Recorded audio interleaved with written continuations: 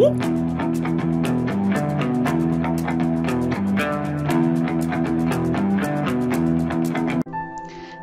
guys, welcome back to another video. In this tutorial I'm gonna show you how to execute Java program in CMD. So let's start the video. First you have to build any Java program. So here it is my Java program, a for loop one. So you have to save this file.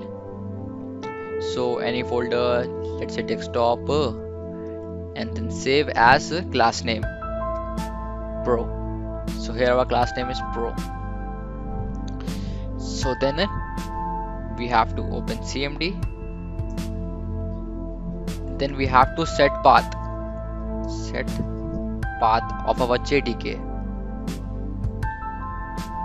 Then go to my computer, then local disk C, where you have installed your JDK, program files, Java, JDK, and then bin folder.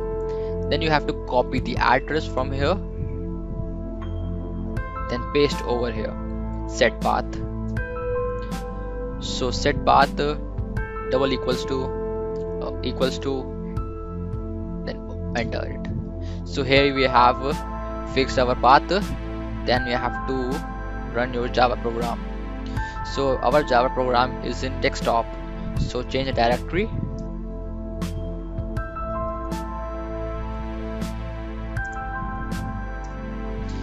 So let's see where it is.